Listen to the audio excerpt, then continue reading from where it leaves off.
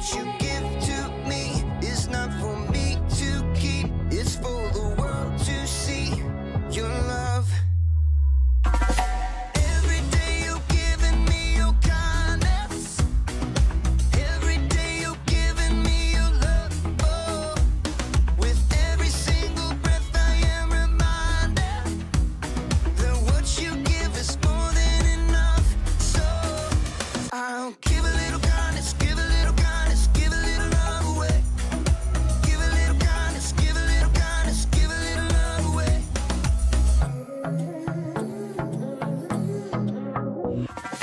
Yeah, you make me shine, you make me glow. You pick me up when I am feeling low. I wanna sing, I wanna dance, and give everyone a chance to hear about this endless love I know.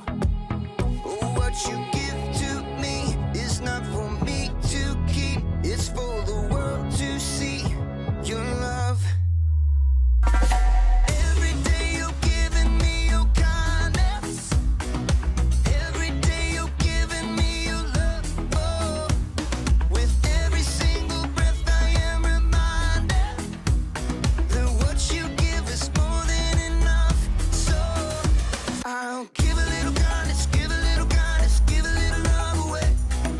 Give a little kindness, give a little kindness, give a little love away. Can't keep it to myself, gotta share it with someone else. Your kindness overwhelms my heart, my heart. Can't keep it to myself, gotta share it with someone else. Your kindness overwhelms my heart, my heart. Oh, what you give to me is not for me to keep. It's for the world to see your love. Every day you're giving me your kindness. Every day you're giving me your love.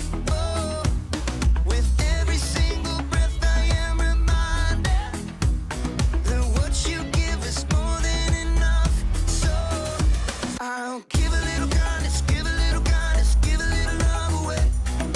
Give a little kindness, give a little kindness, give a little love away. Give a little kindness, give a little kindness, give a little love away.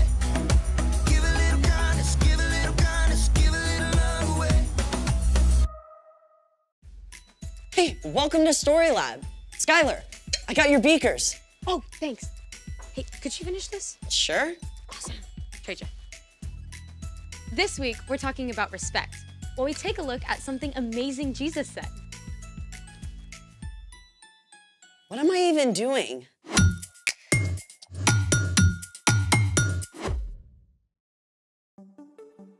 Hey, I'm Skylar. And I'm Sebastian, We're talking about respect. which is showing others that they are important by what you say and do. Okay, gotta ask about the outfit. Why? What's wrong with it? Nothing, but I think it's visible from outer space. I'll admit, stripes and plaid usually don't get along. I wore this in honor of Opposite Day. Opposite Day is a thing? Yeah, it's on January 25th, but I just found out about it. To celebrate, I've even made a list of things that don't usually get along. Let's hear it. Number 1, cats and dogs.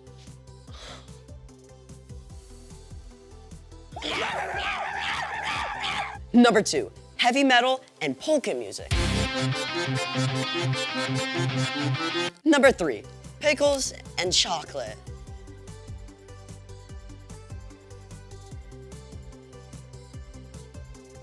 Want a bite? No thanks.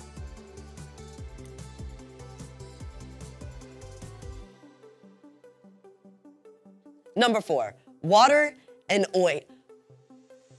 Water and oil. Wait, let's find out what gets along with water and what doesn't. It's time to play. Will it mix? We have here salt, Oil flour. and baking soda. Will our 4 contenders get along with this water and form a solution? Or, like the Batman and the Joker, will they refuse to mix? A solution is formed when a chemical substance dissolves in water. Here goes.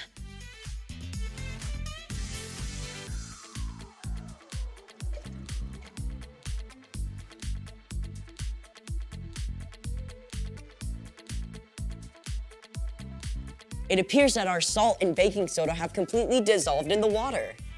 But it's clear that water and oil do not mix, and neither do flour and water. Sadly, they just don't get along. Let's try some more stuff. Honey!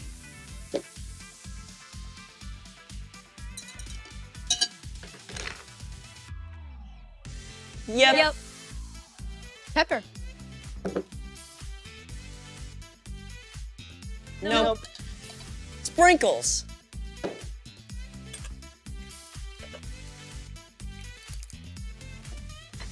Yep. Nope. Wait a sec.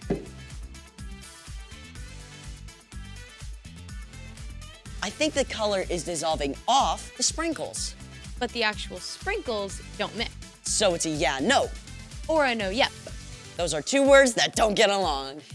It's time for The story before the story. Today, we're in Matthew, the very first book in the New Testament. But before Matthew, in the very beginning, out of a deep, deep love, God made an amazing world. But when people turned away from God, the world was broken. God made a plan to draw people back into relationship. So at the right time, God sent a tiny baby to be born in the small town of Bethlehem, God's very own son, Jesus. When Jesus grew up, he began to travel from town to town, teaching and healing. And everywhere he went, huge crowds gathered because Jesus spoke with more authority than any other teacher ever. Which is where our story starts. Take it away. Hey everyone, I'm Erica. You know, one day, Jesus sat down on a hillside in Galilee to teach his disciples, but it wasn't long before many people joined the crowd. They were amazed at what Jesus said. His teaching went beyond anything they'd ever heard before. Blessed are those who are humble. They will be given the earth. Jesus claimed that people who are sad or humble or hungry or those who suffer for doing what's right are actually blessed. He said his followers are like salt and light. He said that calling someone a fool is just as bad as, get this, murder. It all added up to one thing. What's on the outside matters much less than what's on the inside, what's in your heart.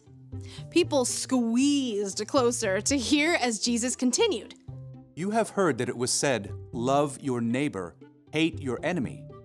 But here is what I tell you. Love your enemies. Pray for those who hurt you. What? Up to this point, most wise teachers and philosophers had agreed that you should not hurt someone unless they hurt you first. Then you had every right to get back at them. If someone punched you in the mouth and knocked out a tooth, you could punch them and knock out their tooth. If they said something mean to you, then you should shout something just as mean back at them. But Jesus taught a new way of understanding. Love your enemies.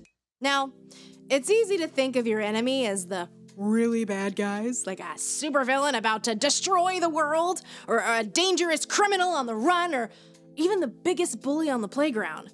But your enemies can also be the people you're around every day, like the classmate who cuts ahead of you in line, even your little brother who's super annoying.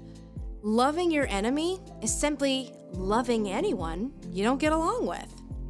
That love is more than a warm, fuzzy feeling.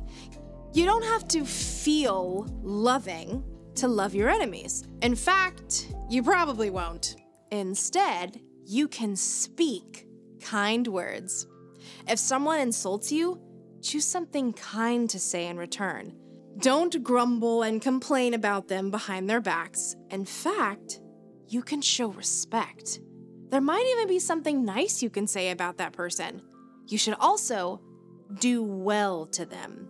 If someone trips you up on the way to PE class, you can tell them that's not cool. But don't look for ways to get back at them. And most important of all, pray for them. Ask God to care for your enemy and help you forgive them. Prayer might change your enemy, and it can change your own heart too. Speak, do well, pray. When we love our enemies like that, Jesus went on to say, Then you will be children of your Father who is in heaven. Jesus kept going. He said, it's easy to be nice to anyone who's nice to you. Anyone can do that. But God gives good gifts like sunshine and rain to provide for everyone, even people who do wrong things. We are made in God's image. And when we show respect and do good things for those who don't treat us well, we're actually showing the world what God is like. Okay, that's a lot to wrap my brain around. No kidding. So, What's our part in the story? Well, choosing to love your enemy is actually a really awesome opportunity. It's a way we can work with God to show God's love to the world. Like, maybe a kid on your soccer team keeps making fun of you when you don't block goals. Instead of saying mean things about them, you could cheer for them when they make a great kick. Or if your teacher loses patience and takes away recess for the whole class, even though it wasn't your fault, you could offer to clean up the classroom. It makes me think of my little brother. He drives me nuts because he's always borrowing my shirts without asking and getting stains on them. So what do you do? What I want to do is yell at him and mess his stuff up. But I could keep my temper and show him how to get stains out of them. Yep. You never want to let someone keep hurting you, but you can always respond with kindness. Exactly. It's not an easy thing to do for sure. But when we follow Jesus, we have the power of God's Spirit to help us speak kind words, do well, and pray for our enemies. Gotta respect that. See y'all next time. Bye, Erica. So here's the thing. Show respect even when you don't get along. Like plaids and stripes. Ew, what is this? Fur. My dog is shedding. Hey, will it mix? Dog fur.